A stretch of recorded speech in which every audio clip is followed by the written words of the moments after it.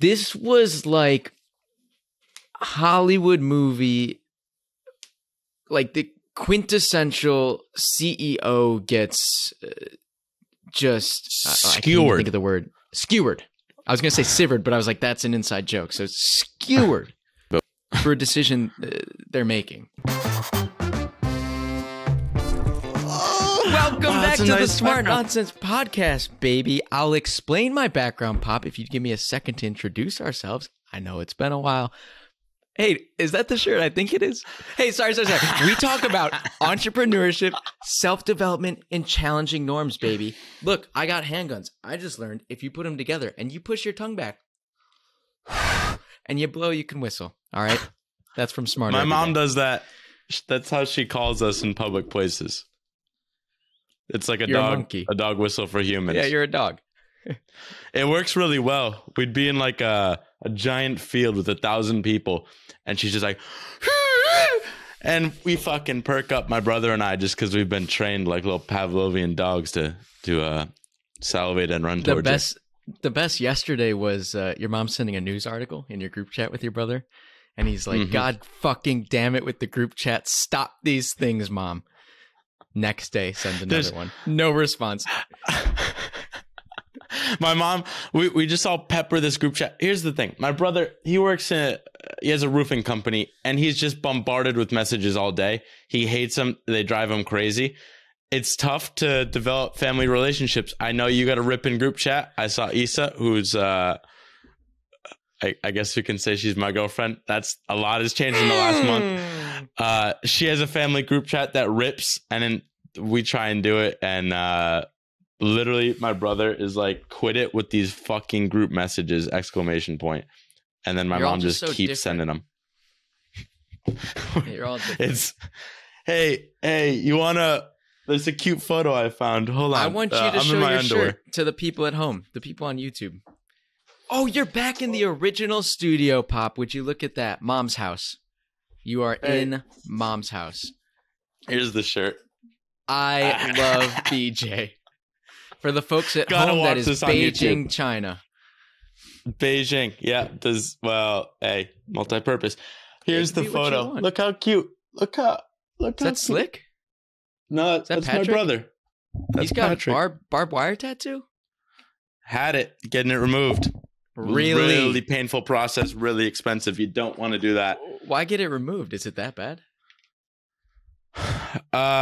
Yeah, no, he's like 42 now. What the fuck are you doing? Yeah, you gotta Indian band shed the past. Tattoos. Native American band tattoos? I don't know. Hey, I checked, Belky. The last time we talked on a podcast was over a month ago, December 14th.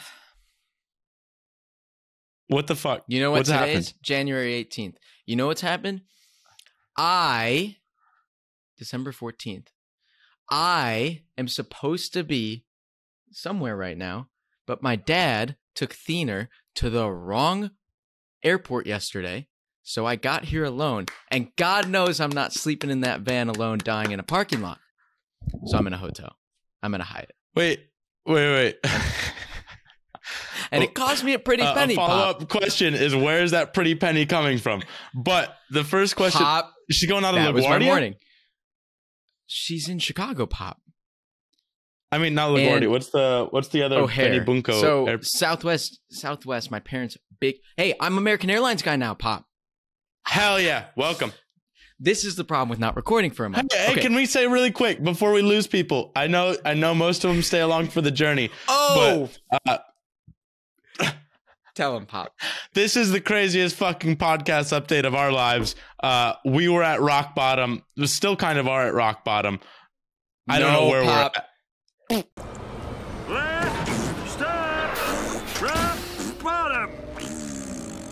Pop, I had a run-in with death last night, Pop. Where is this podcast going? Anywhere. It could go anywhere. If the view duration on this podcast isn't like average 38 minutes, we didn't do it right. All right?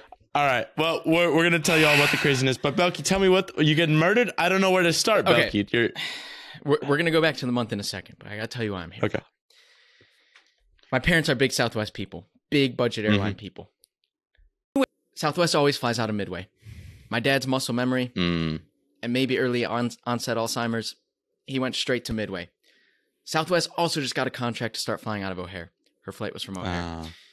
So she didn't make it. She's flying now.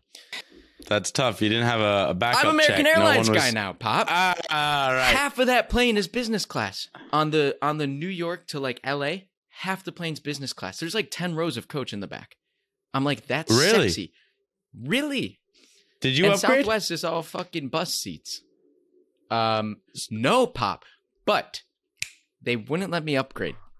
Oh, I got a lot of tea, Pop.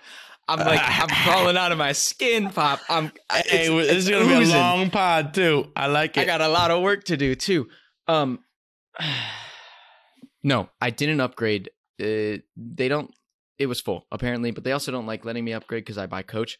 But I've been really nice to them, and then they just put me in the exit row that's at the bulkhead with all the legroom. It's like one of those long flights, and they don't charge. It's usually like $100. So that's good.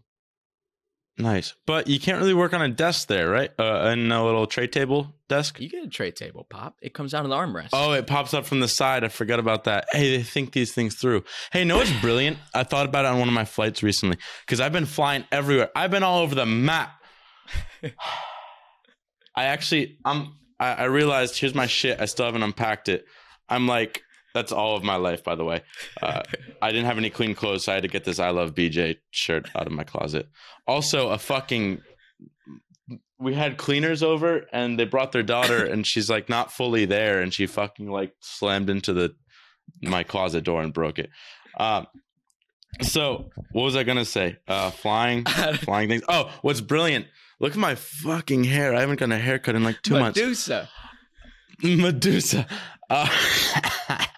Tentacles rolling. What's cool is, you know, when they used to like planes. I'm trying to think of an analogy here. This is where we're going. Okay. It's kind of like a Tesla. Like, here's the problem. Remember when you'd go on like car rides as a kid, and some cars, if your friends were balling out, had little like screens in the back of the driver's seat or whatever, in the shotgun seat. You're like, yo, I want to go on road trips with them. That's the shit. And they'd play like movies and stuff. The problem with that is, in like 2 years, that's going to be obsolete. Like the screen's going to look all jank and it's going to be terrible. What I love is the same thing happens in airplanes, where you'll go on a plane and it's like, oh, this plane's from like 10 years ago because it's got this like terrible looking monitor. And like, it just doesn't fucking hit. And then some brilliant dude's like, hey, everyone's got one of these little iPhones. Let's just put the little slot that comes out. Now all our plane rides are cheaper because we don't have to buy all these screens, and it updates automatically because you're the one buying the phones, and that's what you use as your monitor. It's brilliant. I saw that, Pop. I saw it on a plane. The little kick flip. The kick flip, dude. The kick flip, and then there might have even been kind of an extending up. No, it just leans. You lean your tablet on the. It's the simplest thing. I'm like, this saves so much money, and it's literally a better user experience because everything's through your phone now. And they're like, oh, you get to look at all the movies. It's like, why wouldn't you do this before? But the beauty is everyone has big ass phones, so it makes sense. Hey, Pop, I'm going to make some coffee.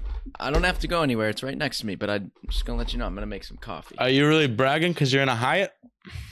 Pop, $150 for the That's night. not bad. I requested late checkout so I could treat it as a WeWork too. Did you charge that with your Amex Platinum? No, this is personal, Pop. I could not create a narrative. Oh, Amex Platinum. Your Amex? No, Thiener's got it. Thiener's got the physical Amex Platinum. You have the Pop. digital though. But Pop, I have the Hyatt credit card, Pop. Hey, I just got my gold I have today. all the credit cards. I got Apple. Look at this. I got Hyatt. I got cool. Amazon. I got nice. I got Sapphire Reserve. I've got the Plat coming. I got them all. You gotta get them all. You know what's funny? We're doing this little Splitwise. And hey, by the way, you owed me like 89 cents in Splitwise, so I better see that money. But no, it didn't say that. You got the wrong person, Pop. No, dude. It wants me to fucking settle. You got to settle up with me. You better settle. It says I'm settled up, Pop. It's not me. Austin It's owes me 84 cents. I'm not gonna. But that's the you thing. It's just really funny. From this entire group ski trip, you got back 84 cents in totality.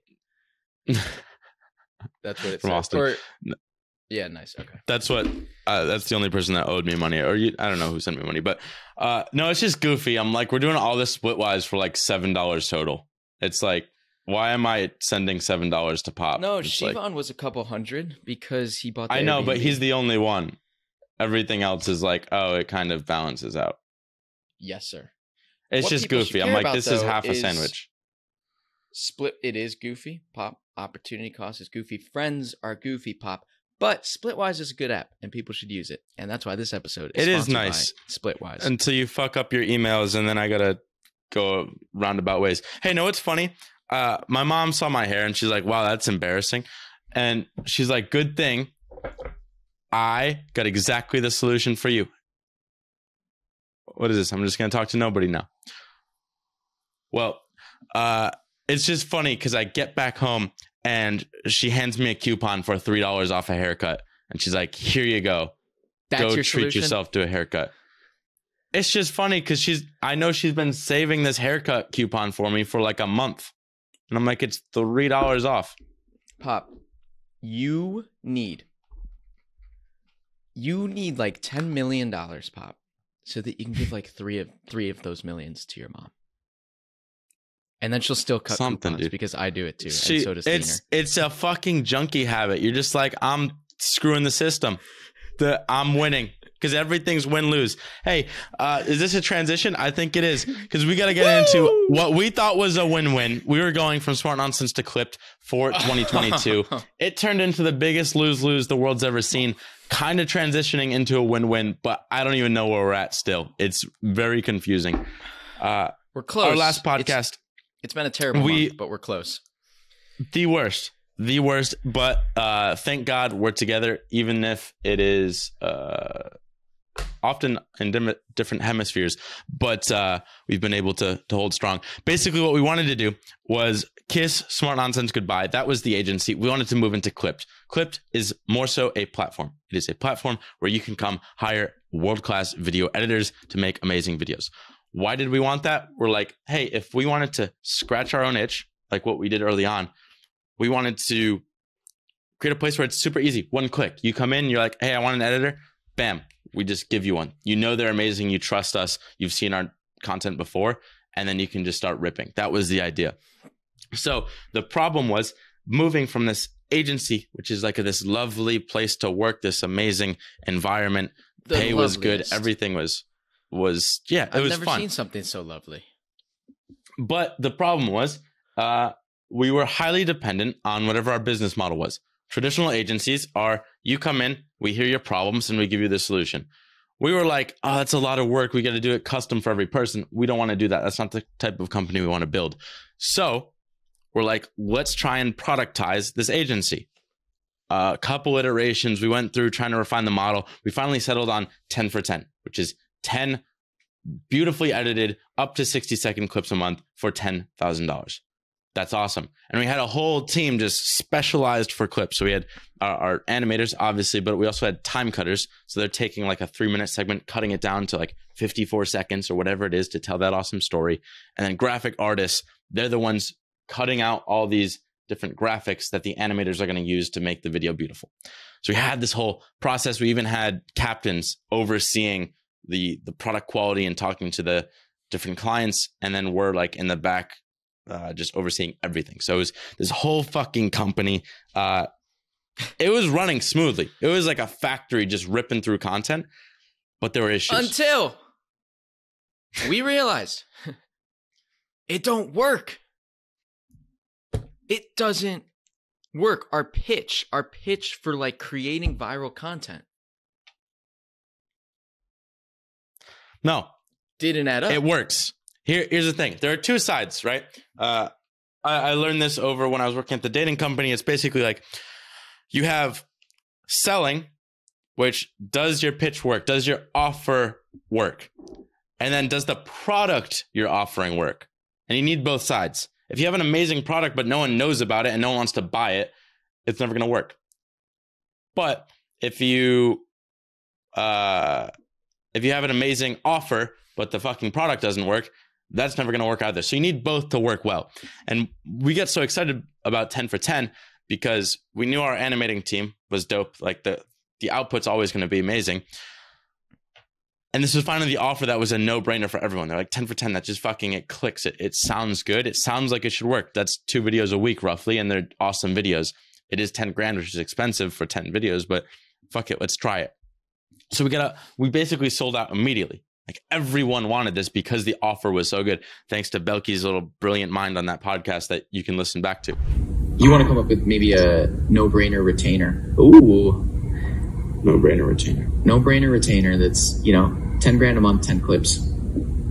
Right. And that's just our religion. The problem was the actual offer didn't work.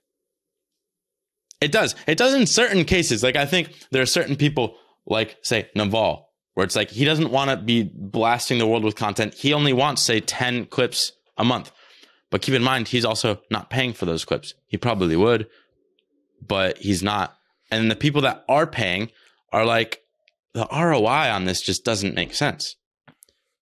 Like take you're competing with teenagers effectively on TikTok, Reels, YouTube Shorts for short form content that are doing 10 times better engagement wise with 1/10 the quality, because those platforms reward amateur by design, and our shit is cream of the crop premium.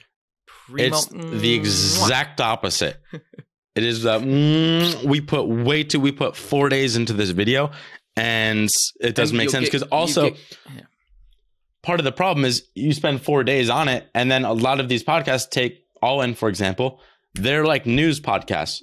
So if it gets out by the end of the following week, that's already irrelevant. Versus if you just cut it that same day with some amateur by design, like what Henry and I could do as editors, that's just going to work a lot better. And it does. What was kind of funny was I remember we were shitting on My First Million because we were their first client or whichever way that was. They created Smart Nonsense.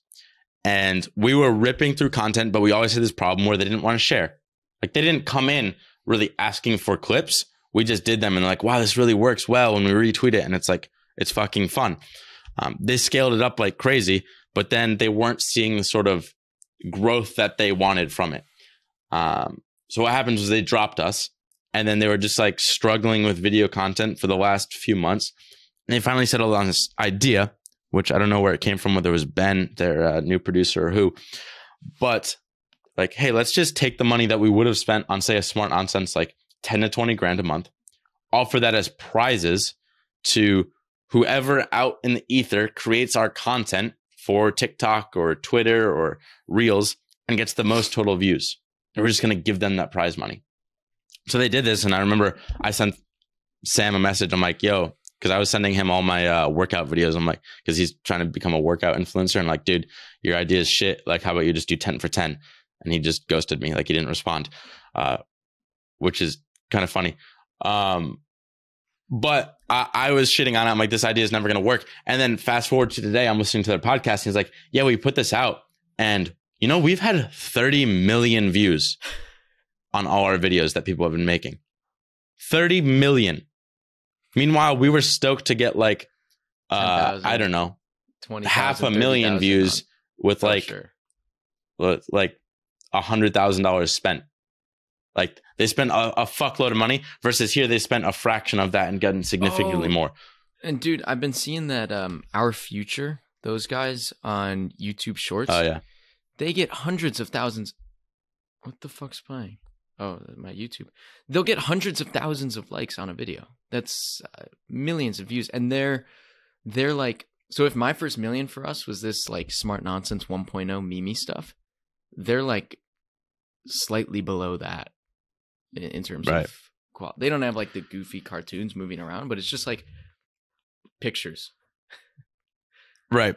So we asked ourselves, and same thing with All In Talk. We were getting kind of angry because we're like, oh, we put in all this effort and then All In Talk just smokes us with the shittiest videos. And we were kind of rationalizing like, oh, everyone needs this high quality because that was our only edge.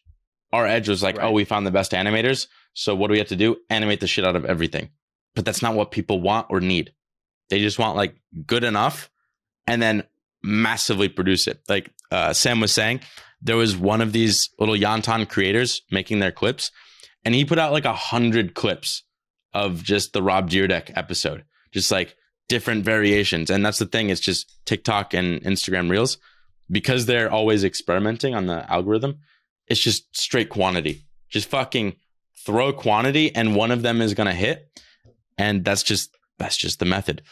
So it was infuriating for us. And we kind of like self-reflected of, where does Smart Nonsense, the media agency, die? We die by all these people seeing the insane success of amateur creators just blowing agencies and Smart Nonsense out of the water. And we had no rationalization. Some would still work with us. Like we thought Synthesis, for example, we're doing these incredible clips that no one could touch. But now even they're starting to question stuff. Like this is fairly recent, but ads. They're questioning things. We're like, because it only makes sense as ads. We had this other interesting finding, which is like, when we blitz people with crazy clips, my crazy face, we put together this package, this pitch, this clip pitch, not clipped. We do that. We go to them. We're like, we're going to do your content. We're going to do it all. It's going to be this beautiful. You didn't even have to lift a finger. Then we ask them to pay a lot of money. And then you and I and most of the agency go on to the next thing, because we don't actually like micromanage as an agency and help you. So we realized, like, in these blitzes we're doing, we're actually pitching a lie. We're saying we are going to be your white glove service, cranking through your short form content, and we're going to do it all for you. You just have to click retweet. But that wasn't actually really true. It's all expectations, because they come in and they're like, oh, 10 grand for 10 clips is expensive, but I'm getting an agency. it is literally media, like Smart Nonsense Media. That's clearly a media agency. So they expect just white glove stuff. I remember one of our clients, actually literally our best client now. It's kind of funny because we wanted to fire him at multiple times, but Untold. I love that, dude. Dude, it's really funny. He's such a chiller. And there was a podcast we shot on how I was so wrong about that whole relationship, but they've been awesome. But he was like, oh yeah, I have an agency, but it's a lot more like white glove than yours. Like, I get what you're trying to do with productizing and like removing yourself, but that's just like, agencies almost never run that way. Like, that's just, people don't expect that from an agency. And so what we were doing with these blitzes was we come in, same thing with My First Million. Like, our issue was we made the content for them, but they couldn't even retweet it. Like, it was just too much work for them. We were making so much of it, and it was just like constantly bugging them to like upload and do this extra work. But keep in mind, they've had this HubSpot transition. They've just been constantly understaffed, so it's adding work to their plate.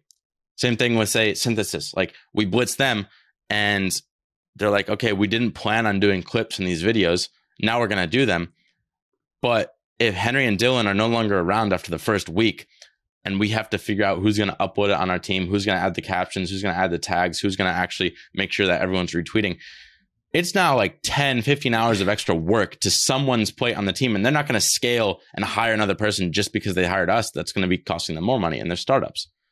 So we realized all these blitzes, unless it's like All In or Naval, where we're literally doing all the work and all they have to do is hit retweet like once or twice a week.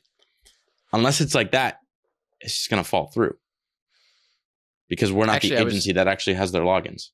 I was just talking to the marketing team with Buzzsprout because they want to do stuff. And I'm like, yeah, we can do it. We're clipped now.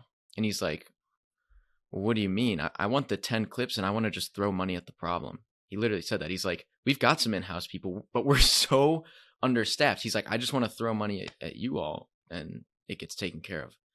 And I'm like, right. We can figure out something that works with the animators you hire, but like, we just don't do that. We never did that, frankly, which is, we didn't realize until this last week.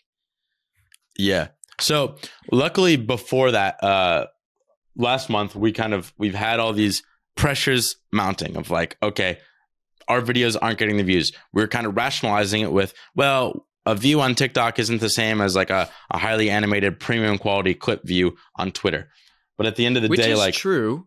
That is true. I heard one YouTube subscriber is the equivalent of like 100 Twitter followers.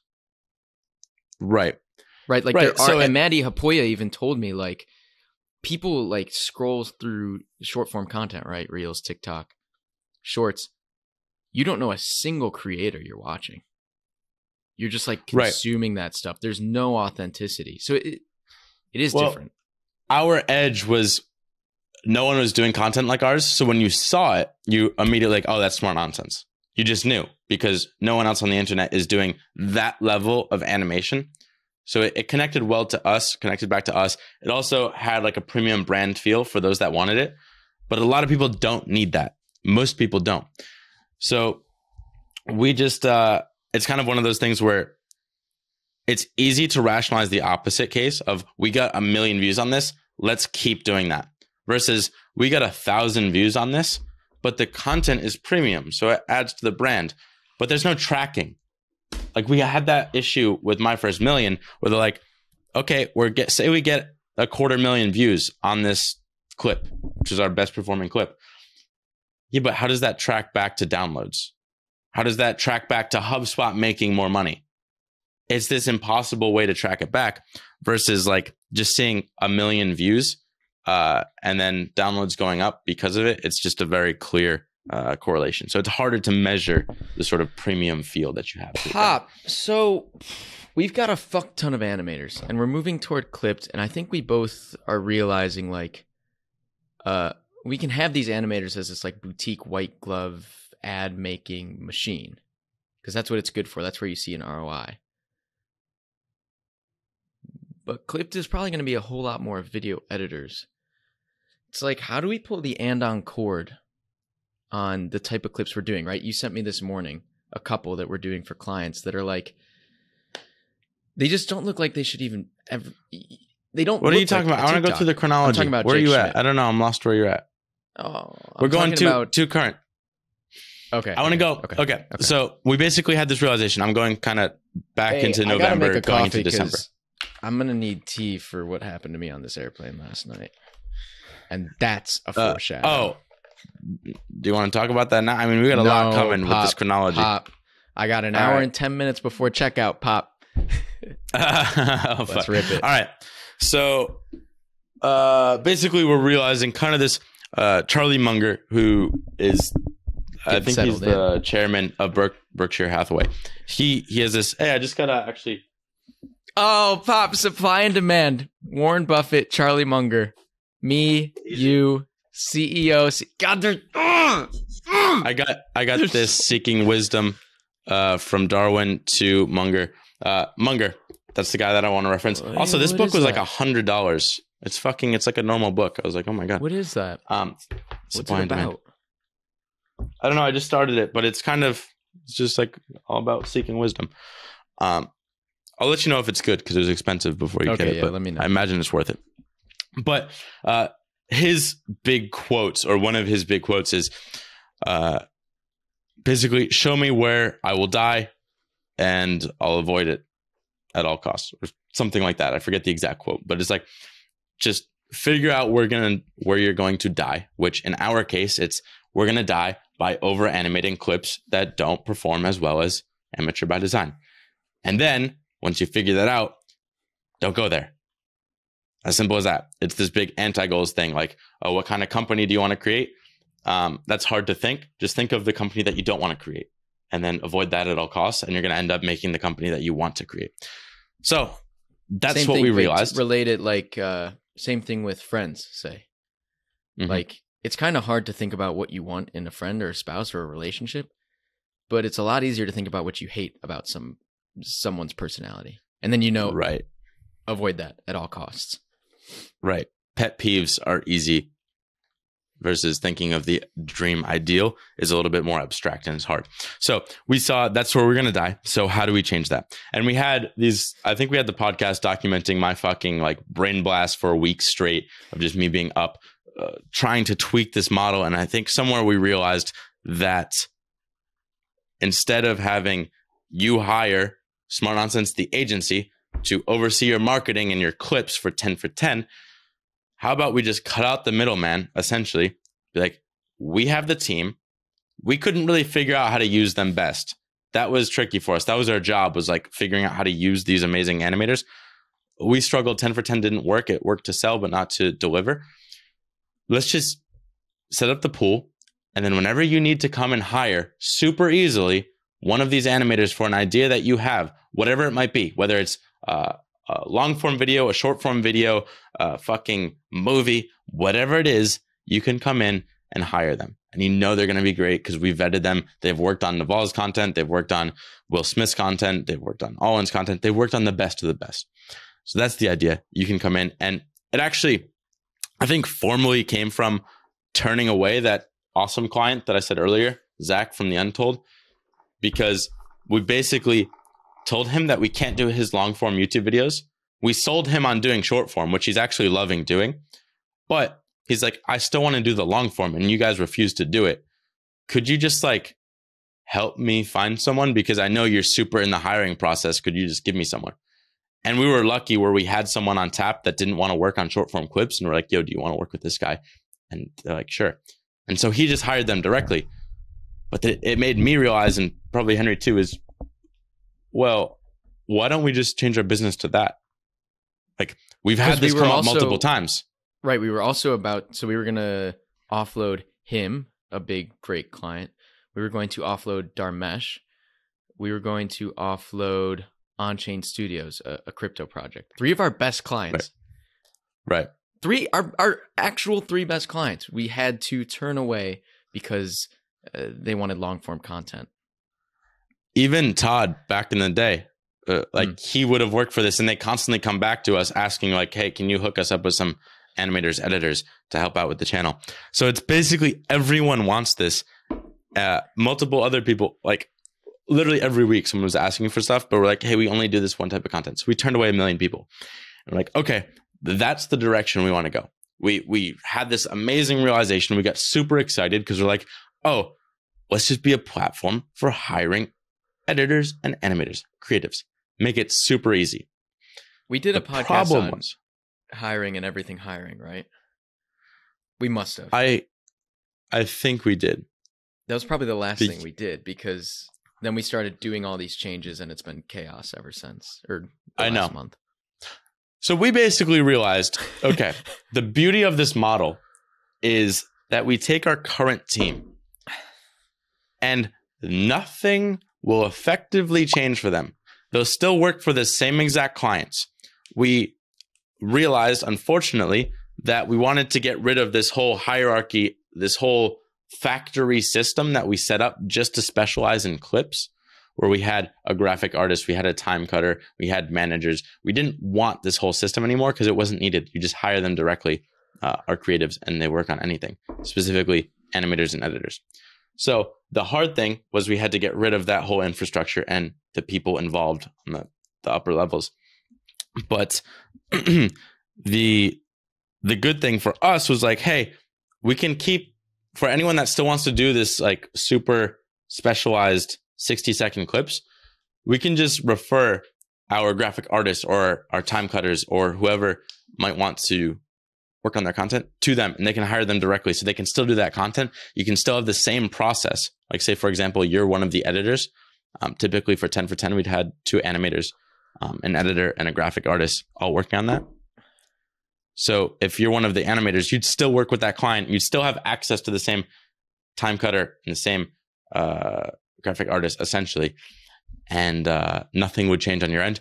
We would just be paying more, because this model allows us to pay everyone more because they're working more directly with the client. So we thought that, sure, it would be hard for a part of the team, which we're effectively having to fire, but we're also giving them job placement immediately. And for those that we couldn't find new jobs for, we would give them awesome, like 2-month severance, which is unheard of for most Filipino contractor work. So we thought it's, for them, maybe a little bit hard, but for the rest of the team, the majority of the team, it is effectively not much changes. You just get this awesome up to 50%, often like on average 50% pay increase. The caveat was for us to make this model scalable, which we wanted to take Smart Nonsense and go from, say, 30 to 40 creatives and bring it to 1,000, 2,000 creatives on this large platform, we had to make some changes. Like it couldn't be this sort of tight knit agency model anymore. We wanted to take as much of that culture as we could, but it would have to be different. And we thought these little changes that we're tweaking of having a little bit of job insecurity in that, for example, if a current client no longer wants to work with you, you're effectively not paid. Like you're only paid when you have a client. And then when we find you another, which would likely be immediately because that's our goal, is to keep everyone employed because we don't get paid unless we do. You're not paid when you don't have someone and you don't have. And where did all those vacation. problems come from? Is this idea in negotiation of anchoring, right? So it's like the 50 people we've hired thus far signed up for this beautiful, fun, specialized agency. Right. What we're becoming is the opposite of that, where it feels way more like independent contractor work. So it's like we've got 50 people who are anchored to this thing that they love that might not have actually signed on to the video editing platform as a contractor in the first place. So we've got a big mismatch there. But at the same time, we need to keep all those people because our supply, right? Like if you think about Uber, supply and demand, drivers versus drivees, riders, the supply is the hard side of the market. It's the hardest thing to convince people to come over and do their thing on your platform. So we couldn't afford to lose anybody. It's too important. So what basically happened was we sort of outlined this whole thing. And our basic philosophy was... I'm sorry. The interesting thing was the folks who signed on to Smart Nonsense, the agency, had a lot of trouble seeing this new path. But everyone, all the new hires we were talking to... Hey, easy. We'll get into that. I'm going granular, Belky. I have the memos up. You're so granular, Pop. I have... Oh, you got memos up. I got memos up. I want all our... This is like... I'm kind of sad because all the podcasts we've shot in the past were like almost relatively irrelevant. Like if there's ever a time to capture in company building, it has been the last month. And that's the time that we didn't capture most. It's literally... It was like... everything's easy. Like for the last year, our life has been relatively great. It's like constant growth, constant improving. This was the first like real difficulty, real struggle we ever faced. And it was so difficult that we literally couldn't record it. This is the problem with the vlog and when I make videos on our trips is the most interesting... When the hero runs into like the villain, essentially. We're on a trip, like fucking you're shitting your pants on Kilimanjaro. People are passing out, like bleeding out of their eyeballs. It's so hard that I'm like, I can't even take out a camera. Right. So then all the stories just end up looking like success highlights. But it's really just because when shit is so hard, like the hard thing about doing hard things, it's like the last thing you're going to do is document it with an attempted smile. And part of the problem is our team is going to be editing this video. And so I'm almost scared to discuss some of our side of it because it's still so fresh. Oh, I don't know how granular you're going, Pop. Well, basically, no, but that's the thing, right? So we also can't record these, kind of similar with the vlog. One of my vlogs got out early about this change, and that informs the inner company and the culture. It's like this weird thing about building in public where sometimes you need like a 2-day buffer before people find stuff out, or you need to handle things in 24 hours, we learned. But when you're doing this stuff, it's like it's all on the table. So you just that was document. Mistake number one. I'm still confused if it was a mistake or not because so much had changed. But our original thought process was this. We have this idea of like, okay, we're going from agency. We're kind of going to a slightly less secure platform model. That's kind of what we're moving towards. But in that, we're going to pay people so much more money that it doesn't matter.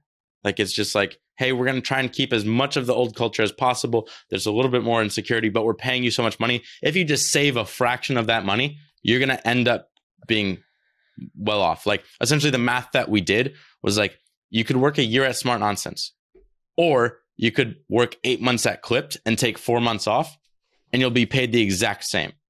The exact same. 4 months off a year. To us, people that are used to sleeping on the floor with no heat in a Chicago winter all winter long, with barely any food security. We're like eating we're depending on your parents to feed us. To us, that's a no-brainer. I wonder if we talked about my food stamp application and why I couldn't do it, because it was kind of a funny paradox. Yeah, you could probably still be on food stamps with the amount I pay you. But I was lying about what I was making to get credit card limits raised, but needed to give them the truth so I could get on food stamps. And I didn't want those two people to come into contact. You can't have those worlds collide.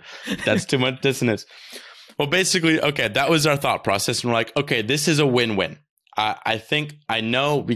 We realized over time that people love security, especially in the Philippines, but we think this is so much more money. It's like, say you're making 100,000 in the US, you essentially make 150,000 like overnight with your job not changing. That's the way we interpret it. And we're like, it's not going to be more hours. You're not going to put in any more effort. It's slightly going to change what you do, but again, not how much of that you do. And actually, our hope was, because Ken and I have kind of been modeling this marketplace as myself, the filmer, whatever, and him, the video editor. Our hope was actually, Smart Nonsense, the agency is putting all the pressure on you to get things in and to hit deadlines so that we can get 10 clips a month that are 60 seconds. If you're working directly, agent to agent, like Naval says, with your client, they understand you're a human, not an agency that owes us a lot of stuff. You're a human being. Right. And so it's normal that you need to step out for an afternoon and get a vaccine, or you're sick for 3 days, or Ken told me it was his 8-year anniversary with his girlfriend. Can he have Monday, Tuesday off? It's like, of course, but the agency can't have Monday and Tuesday off. So it should have been less effort and work. Almost the analogy there is, remember when all the riots were happening with when COVID was going on, and I forget the dude's name, who was Black Lives killed. Matter, the spring, George Floyd, spring of George Floyd. Basically, 2020.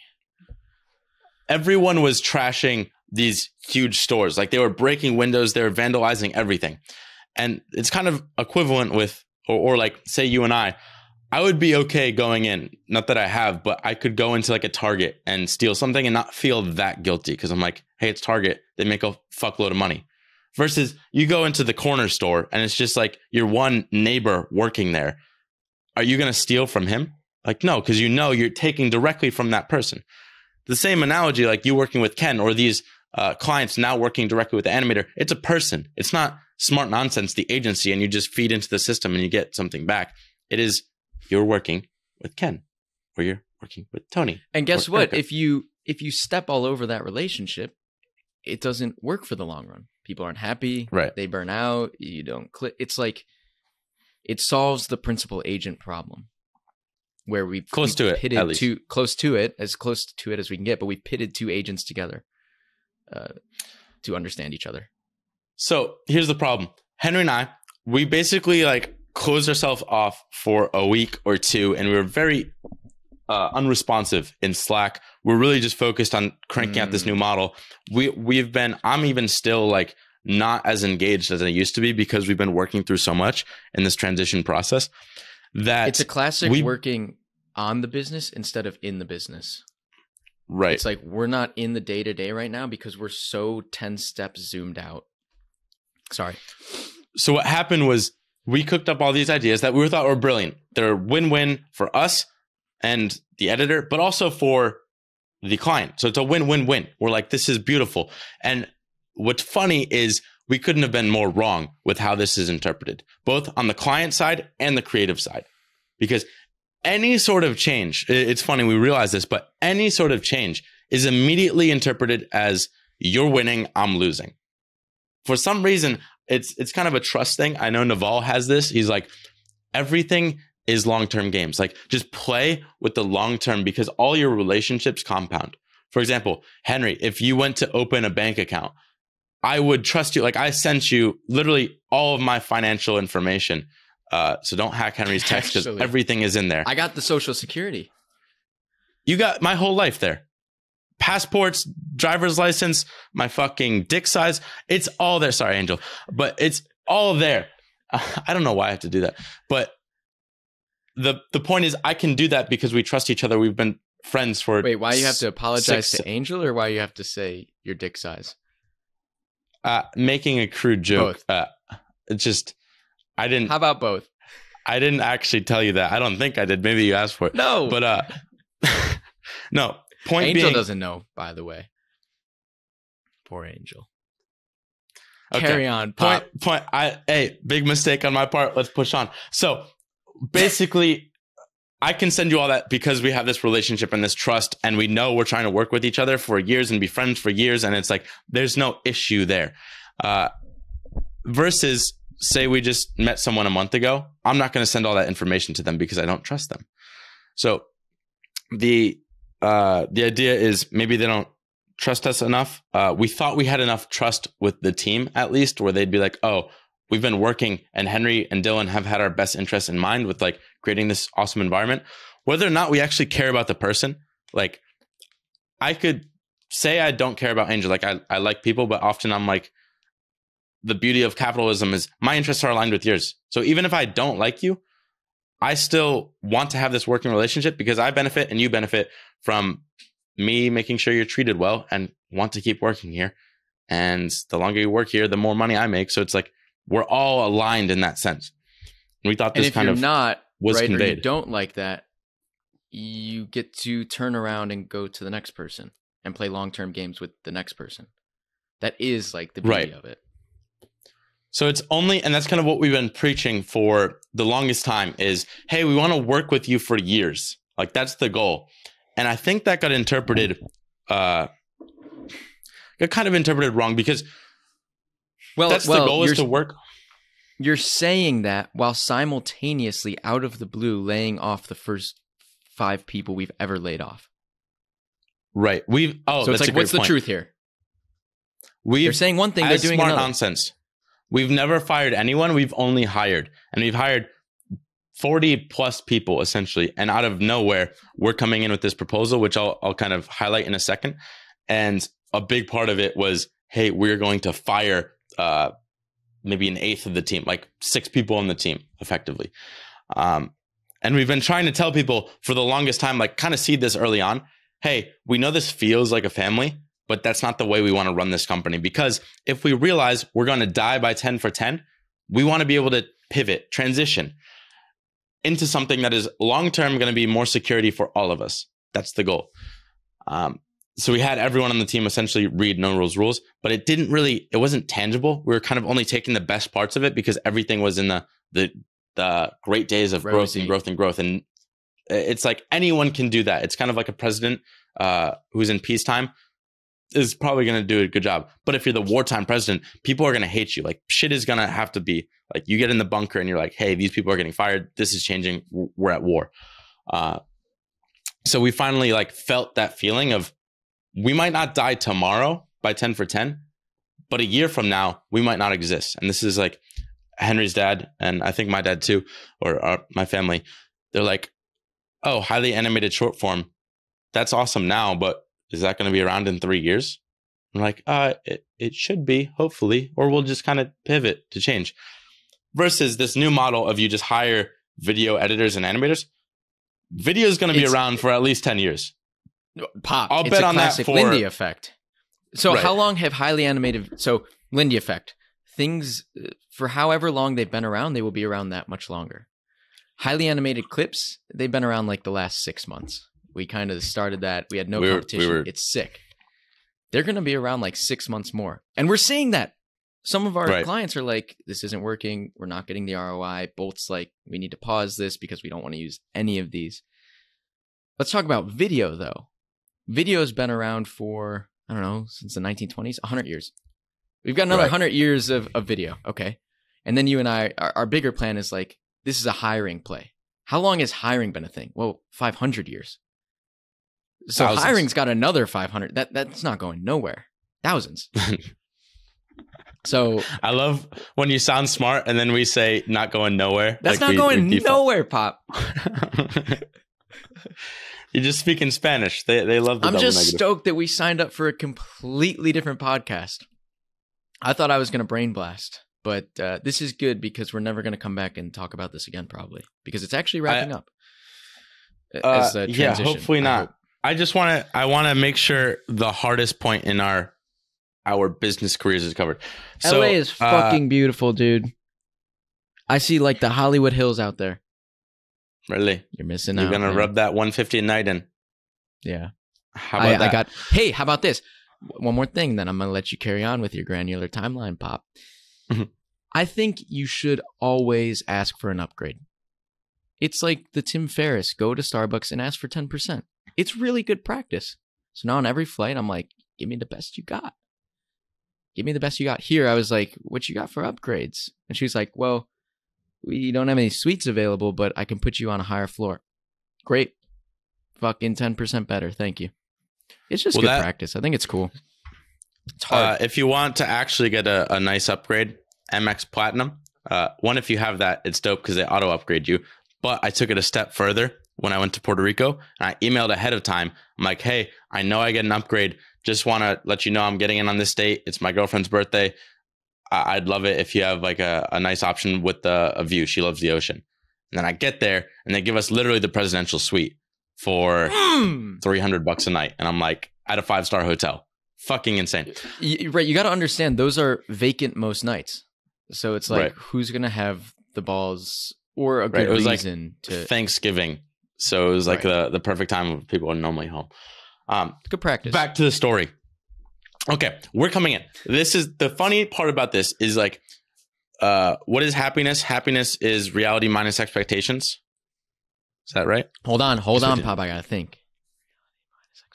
Yeah, Pop, because expectations can pull you really far negative. Right. So our expectations was this is awesome for everyone. Everyone's going to be stoked about this because not much is changing. You're just making a lot more money.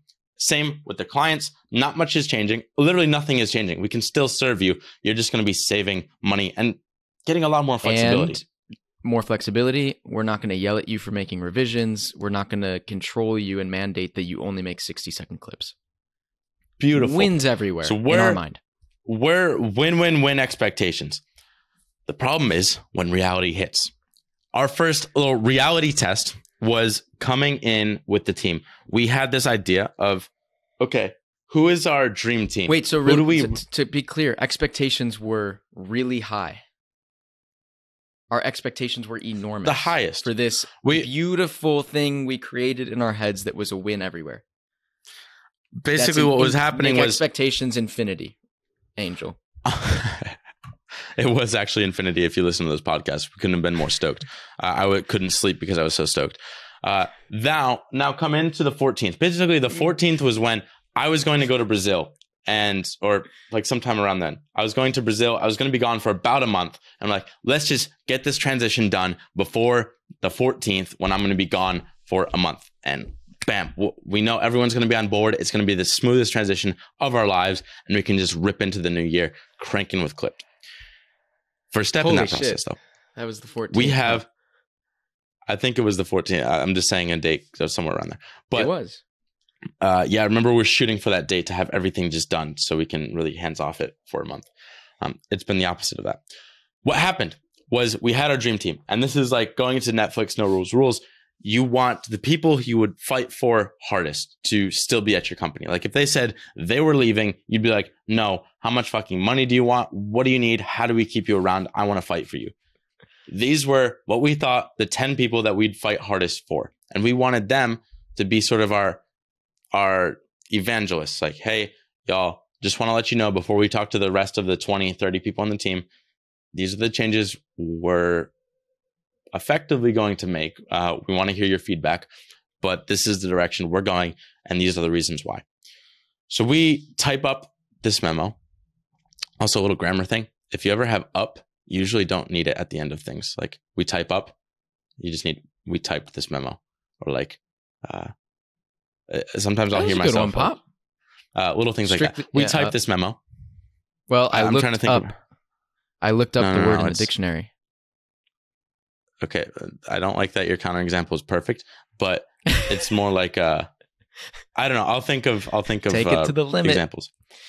Okay. So we type this memo, and it's effectively like, Dream Team assemble. We want to fix hiring. We give them this pitch of kind of the history of smart nonsense, and we're turning away a lot of people that wanted to work with us because of 10 for 10. We realized, let's just go to Clipped, where you can hire our animators directly to create any video, make it awesome for the masses. And actually, we sent them 2 memos. The first was like, this is sort of the vision for the company. And the second was, hey, because you're the dream team, you need the vision, but everyone else might not need the vision. They just need like, how is your life going to change? So we sent them the vision, and like, it was objectively dope for them, because they're just getting like smart nonsense, but with even better benefits. But the issue came with the team memo that we proposed. And this is where we fucked up big time. I can't imagine how we could have fucked up more, but we thought we were dope. We're going to drop this until everything was going to be cool. What happens was, basically we say, smart nonsense media sucks for clients. We're changing to Clipped so they can hire you directly. Here are the 2 big changes. 1, you are officially a freelancer. And then I have little sub bullets. You're only paid when you have a customer. Bolded, no severance or benefits. You're Holy smokes, responsible I forgot about for this. all aspects of the edit. Let me screen share just because so you can see it as we go along. Every bullet so far has been a loss. Yeah. Well, and freelancer is the wrong word. We realize freelancer is not what this is. Right? A freelancer has to go on a platform, market themselves, manage their own schedule, find clients themselves. That's jump job to job. Jump job to job. This is contract work. So yeah, basically bolding it. The reason why was like, oh, we're on the same team as them. Like, I wanted to get like the most polarizing shit out of the way and be like, yo, what do y'all think? Like, just radical honesty sort of thing. The problem is people like sugarcoating, and our radical honesty was kind of misworded, and we realized the importance of words like freelancer. That is a trigger word. If there was ever a trigger word, this is one. We didn't realize that. No severance or benefits, trigger words. Well, Pop, our entire team used to be freelancers and came to Smart Nonsense Media, the agency, because we were all about our strict rules and not burning out and putting the creative first. And we're like, you're a freelancer again. Right. So triggered. Basically, we said like all the shittiest parts in bullet number 1. The second bullet was like, hey, you're paid a lot more. You're paid weekly. You don't need invoices. It's just dope. And then a little bit later on, I guess I'll screen share again for a second. A little bit later on, we're basically like, hey, by the way, unfortunately, we aren't ready to open Clip to graphic artists. So we're asking to hire directly, but we can't guarantee they'll have a job. So basically, we're probably going to fire some graphic artists. And I think I just took some of their feedback. I forget what that other stuff is.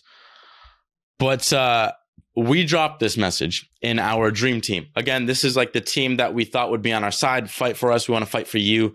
Let's make this amazing. These are like the hardest details about this change, but we want to get them out in the open. And it was scary. It's basically what happened was this. I sent the message and we didn't hear anything. We just see these little eyeballs like on the red, but no like, oh, this is awesome. We're stoked about it. Thanks for the pay increase. Let's do it. I know the changes are tough, but like, let's figure it out. None of that. Crickets. Absolute crickets, which camel crickets is the scariest thing. What? Camel crickets. You ever seen a camel cricket? Oh, the big crickets? I'm just going to need Angel to put one up right here. Oh, that's not what I thought it was. That's not what I thought it was. Onward. Okay, onward. Big crickets. So big. We get these, and now it's kind of stewing. I'm like, yo, Belky, what's going on here? We effectively just told the dream team, like, our thought process was Dream Team's going to read their message first and be like, you get the best benefits. Your pay is going up a fuckload. You're getting severance out the wazoo, if that's ever the case, better benefits than ever before. They get the Dream Team package, and then the rest of the team is just paid more and has a little bit more insecurity, but they're still working the same stuff they were before. We get nothing. And let me look back. I'm looking at the responses. A couple rockets, some surprises. And I'm like, thoughts thread. And they start adding, oh, dude, this is going to give me PTSD. Yeah, it was dark. They start adding their thoughts, and it's just shitting all over us. Like, freelancer, what the fuck is this? But they're not swearing. They're like, freelancer, what is this? Like, we didn't sign on for this. Like, this is going to destroy our culture. Like, a lot of just the most concern. I'll basically fast forward, but we're like, okay, we messed this up. We had a little thread going back and forth in Slack, but we're like getting ripped apart. Like, this is like we're telling them we're gonna murder their children. It was that sort of powerful response, and it was out of the blue for us, because we expected a win-win here, and it's like everyone's gonna be stoked, and it was the exact opposite. So they're freaking out. We're like, basically, Henry's like, this isn't being productive. Let's just like ask them to ask all our questions. We'll get back to them and maybe rewrite the memo to be what it should be. Like, is that when we had when we weren't being productive, we had this kind of dream team on a Q&A on a call. It ended up being like 2-3 hours, and we were just getting ripped to shreds. Absolutely ripped to shreds. It was like, Belky, it was 2 stages. First, we sent this message, and then we're like, okay, let's do a Q&A. Like, we kind of responded in the thread. That wasn't working. Let's just like send us all your questions. We'll respond to them and kind of rework our memos accordingly. They did that, and it basically escalated in the chat, and like we're going back and forth, and it was really emotional. And I'm like, okay. So we rewrote everything, but it was already like, we said the word freelancer. That shit's hard. That shit wasn't coming out. Like, we gave them what we thought was the truth, but it was really just a Philippine airplane just flew by. Oh, Philippines all on the side. It's a sign. So basically we try and rewrite the memo, and we're like, okay, we realize story brand wise, we're pitching this as the hero is the client or the customer, and they're not getting the product they want, and that's going to hurt the company.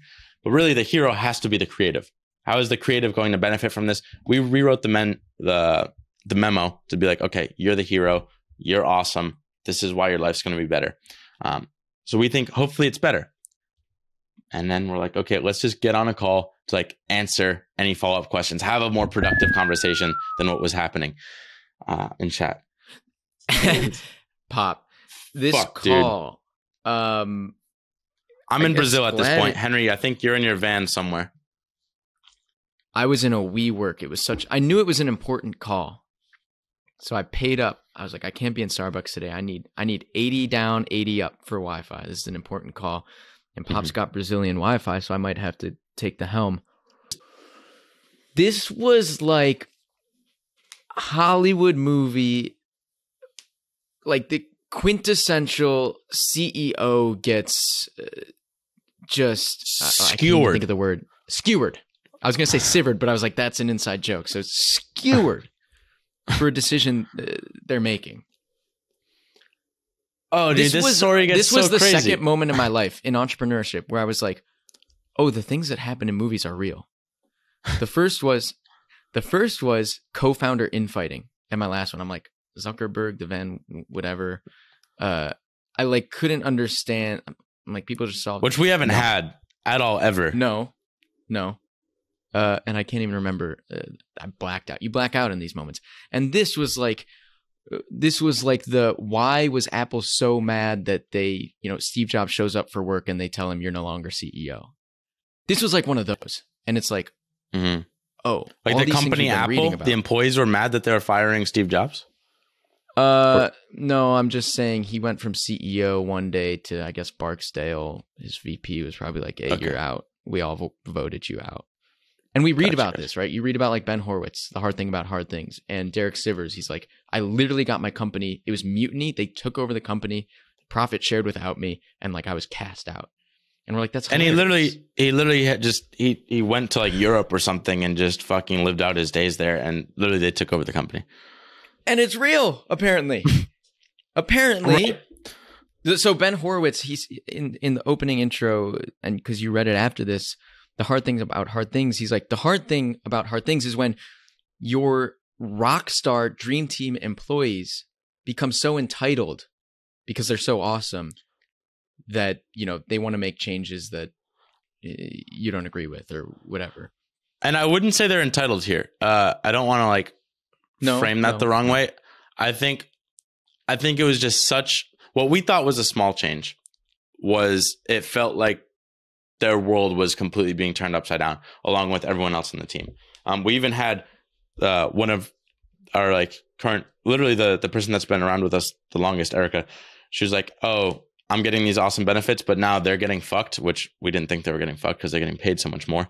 And that's part of the problem too, is a lot of the team didn't know relatively how much of a pay increase this was for the rest of the team, which is part of the problem. Like we could have said that the team was, we effectively bumped it to like $2,000 or so. We could have said that the team is now getting paid $10,000 a month. And I think we would have had a similar reaction. It was just, hey, we came here because we got fucked by our clients in the past. It was terrible cultures. It sounds like you're bringing us back to that world of like freelancer or terrible boss or just terrible, no like chill work environment. We don't want that. Like that's not our goal. But it was interpreted that way because I was like, oh, in pickup, you should be like very polarizing. And I'm just going to tell you fucking you're a freelancer now, even though that wasn't the right word.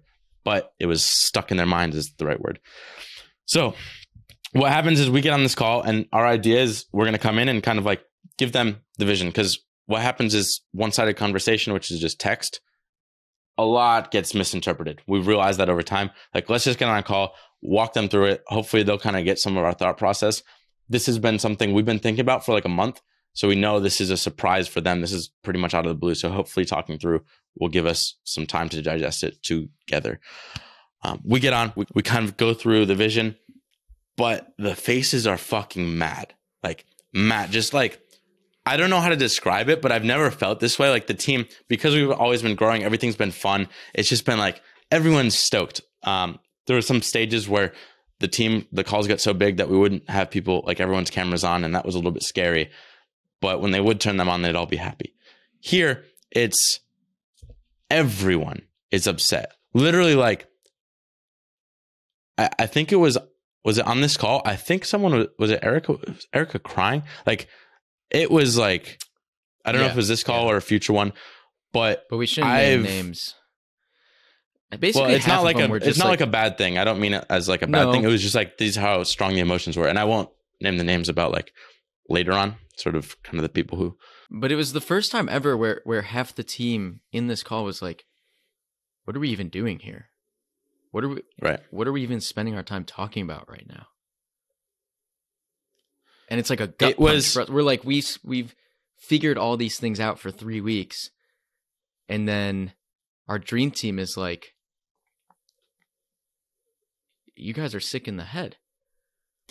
It was, when we kind of put ourselves in their shoes, it makes sense. And we hadn't done it. We hadn't empathized properly in the past, where from their perspective, it is, okay, we're building this amazing culture. Everyone's winning all the time. And then just get socked with insecurity. You're a freelancer. You're going back. Like, fuck, there were some other things of like, oh, what do I want to say? Oh, where we're constantly like, I don't think it was very clear. Maybe when they worked for companies in the past. But yeah. And when they worked for companies in the past, it's like, hey, we've been a company for 10 years, an agency, like just barely making it by, but we've been making it by. This is the system we use. And it's roughly going to be the same for the next 10 years. We're not like that. We are a startup. We were made 6 to 8 months ago. Like we didn't exist before that. We're creating this completely new niche, and we're trying to figure out all these different pricing, these models, these like what makes the most sense. And we have no idea. Like we often say to the team, hey, we often like, we think we're smart because we read these books, but we're really just taking shots in the dark and trying to like improve as we go. But this sort of honesty, like humility, what we thought was really conveying to them, hey, our leaders are pulling us in all these different directions as if we're fucking objects, like not real people, and completely upending our lives with just assumptions. Like they don't know what the fuck's going to happen. This is just their hypothesis. Oh, we think people are going to like this, so we should do this. And now I'm the one that has to create a completely different company within. Like I have to create, we're asking them to create like 10 for 10 teams. And then literally the next week we're like, hey, remember 10 for 10? Fuck that. We're going to do clipped. And so they're like, these guys don't know what the fuck they're doing. We should hire marketers. Like, let's hire people that know how to run an agency, because Dylan and Henry have no idea. Like, we don't know actually what you do. Like, what is your value add? Because you're clearly not good at running a business. That was the vibe. And that was explicit. That wasn't the vibe. That was explicit. Right. They're like, right. if you want to make these changes and test these assumptions, we need to bring in execs. We need to bring in marketers. We need to bring in recruiters and HR. And we're like, oh, that's all we do. It was one of those disconnects where like, oh, we're not even talking like, and by the way, they were like at all. They were like, why do you expect these things from us? We don't know anything you're talking about. Right. We just want to edit video. We're creatives. We don't know how to run a business. That's why we're creatives. And the funny thing was, when we had 10 for 10, Henry and I were like, oh, let's just keep Smart Nonsense the agency and build Smart Nonsense Tech or Clipped and keep these things as separate. And we'll just have these two people from Smart Nonsense, our most trusted people, or who we think would do best, running that company. But then we get to this call, and we're used to like Henry and I, when we work together, it's super productive. No, but we're wait, like, hey.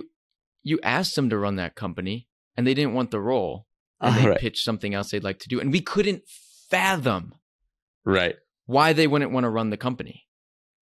And the funny thing about this dream team, which we were surprised, it was like, to us, the crazy idea is, hey, we want to grow at like roughly 10% a month, which is like pretty aggressive.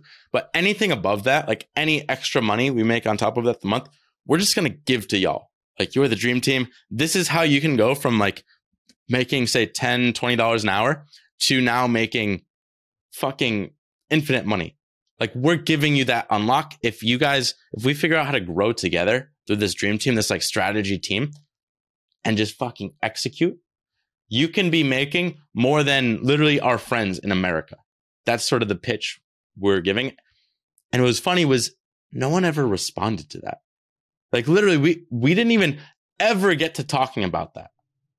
We're like, this is the most beneficial thing we've ever offered you. You have infinite upside. You could make $100,000 this year if we crush it. Every single one of you. But that wasn't ever discussed. So what happened was, we got into this meeting. We thought it'd be this productive strategy meeting of like, okay, you all see the problems that we see. Like, we could die by this. Let's figure out how to solve it together. And they have their perspective of like, from the creative side, we're from the business side. Let's figure out where's the middle ground where we can still push forward and succeed as a company all together. But instead, what happened was, here's the problem. We don't recognize that problem. Fuck you. You guys don't know what you're doing.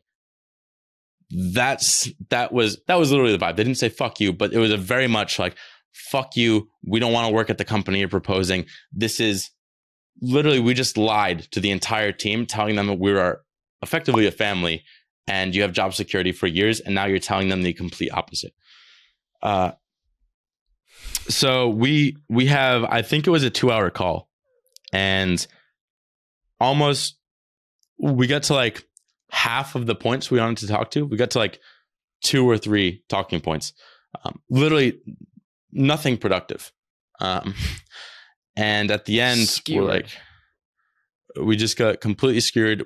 I was blown away. It was like very aggressively talked to. And it was just eye-opening for Henry and me of, oh my God, we wanted this team to like run everything. And there's a way to have a productive conversation. We know we're making crazy changes and like, it's scary, but like, let's figure out how to solve these together.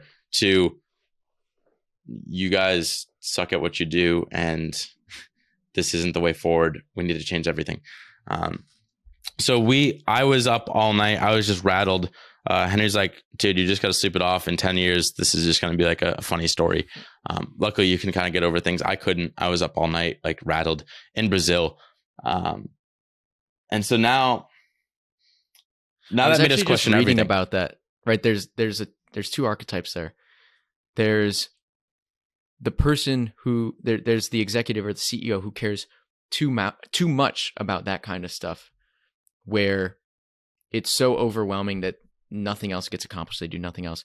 Then there's a CEO that's too laissez-faire, like none of this matters in 10 years, that doesn't do those hard things in 24 hours that need to be done. It's probably a good reason we're both here, is you're like, no, this needs to get done immediately. And I'm like 10 years. And the average of that is luckily somewhere in the middle. If you had one person, it's... Right. So this is where we sought some advice, and they're like, yo, you should just be doing these big changes in 24 hours. But if we made the changes in 24 hours, effectively just became dictators and said, hey, this is what's happening, because clearly y'all can't contribute and collaborate effectively. We're just going to declare this is how the company runs. If you want to be a part of it, this is how it is. If we did that originally, I don't know what the company would look like. We kind of needed a couple weeks of iteration and like getting feedback and figuring things out ourselves to realize like what is the epicenter of the company we're building. But basically, we'll just kind of like, I think we had this call somewhere around like the 18th or so of December. And then we had a Christmas party a few days later, right before, maybe it was like the 22nd or 23rd. 22nd, yeah, 23rd. Yeah. And so we have this Christmas party, and there's this weird tension of the dream team, 10%, say like a quarter of our company, effectively knows we're going to make some massive changes soon. They don't know what we're actually going to do, but they know it's going to be big. And we're pretty like set on this direction. It's just, how do we make this transition easiest? But we go dark. Like we don't really want to bring this up because we're effectively going to fire. We know. We're going back and forth on like, what do we do with graphic artists? They say they need it. But then we realize like, hey, most of you don't actually use the graphic artists. And on the clients we do, like kind of an example of the change that we're going to make, which was one of the biggest changes, like we need graphic artists. And the team fought so hard for graphic artists. But when we asked them, hey, do you use a graphic artist? Most of them said no. And then the people that do, we're like, okay, well, that client, we told them they need a graphic artist, and you're still going to have access to that graphic artist. So nothing is changing for that person. And then going forward, I think our clips have too many graphics, so we won't need them. Right. Then we looked even deeper, and we're like, for the few people that are using graphic artists, this specialized thing, we don't like those clips. Those clips don't perform well. They have too many graphics. They have too many graphics. And everyone that we hired to the company, you weren't using graphic artists beforehand. Granted, maybe they didn't like that company. That's why they're leaving and coming to us. But it's back to anchoring. If you didn't have a graphic artist in the flow as a video editor, you would never know what a world looks like with a graphic artist in your flow. Right. It's like, how did you? So part of our problem was the name Clips is like, oh, we're going to Clip. They think they're just going to do clips, and now they don't get the support that they built. They're like, if we're just going to do clips, because Clipped is the company, why are you taking all these resources that we asked for? We asked for because we were burning out with all this. Like, this is the tone they had. We asked for that, and like we had all this shit, and now you're taking them away. Like, what the fuck are you doing? Like, that was literally the tone of this call for 2 hours. So we kind of worked through all this stuff, and we realized, okay, we're not going to have graphic artists. We're probably not going to have the dream team, because that was the most unproductive strategy call we've ever had. But what do? We have this Christmas party. We have about 10 days off as a company for break, and we're going to come back and fire people. Like, do we want to fire them before, after? We're struggling. You email Shane Mack. You're like, yo, what do we do? He's like, this is some fucking tough timing. Normally you want to do it in 24 hours, but I don't even know what to do if I were you guys, basically. And right. So it's, do you want to make these big changes right before the holidays, where people are spending a lot of money hanging out with their family, doing all these things? Or do you want to make it on the first day of the new year, when people have had 10 days to talk about the changes? And, New Year's resolutions, happy 2022, we're not the same anymore. And keep in mind, we are effectively going to be starting this new company, which we think is amazing and it's the future, with the worst first impression you could ever have of we are firing our team. The culture, we don't think is changing that much, but to you, it's changing night and day.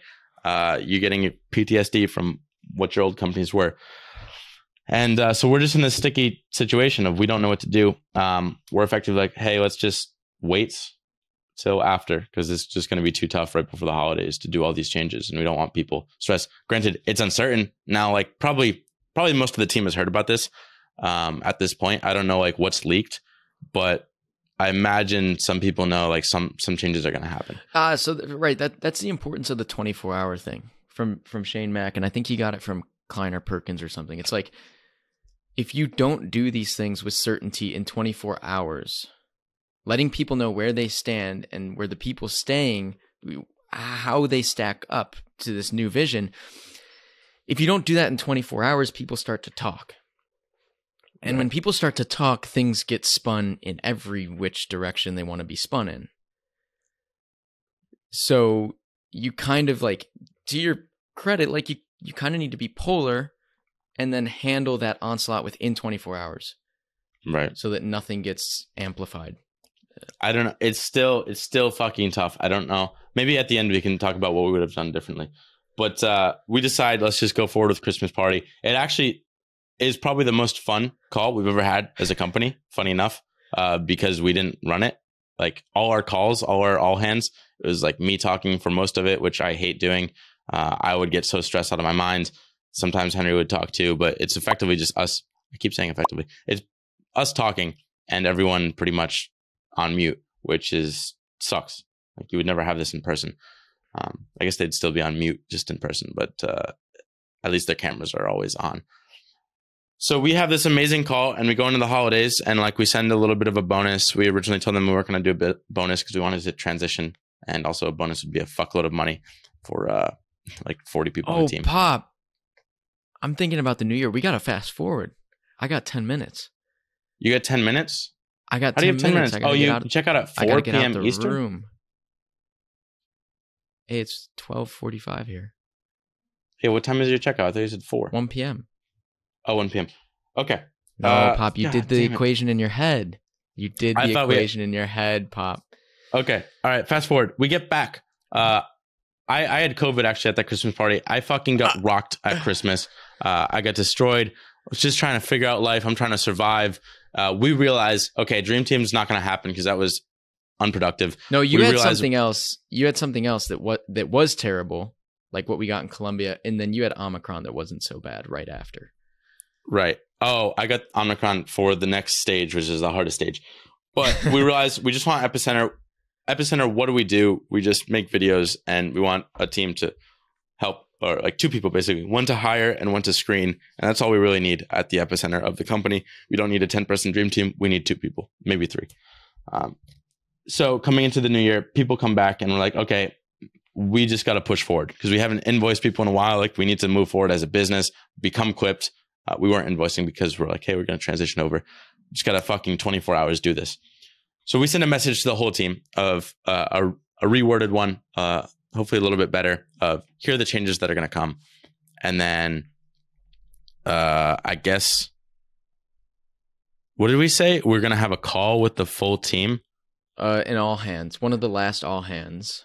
Right. We're going to have an all hands to discuss. No. It was submit your questions. We'll answer them async because we all work async. Then we're going to do a live Q&A in 2 days at our normal all hands. Right. Where we can kind of open up the floor and talk about these things more freely in person. Right. Virtually. So we get, I think we put it out there. We got some responses.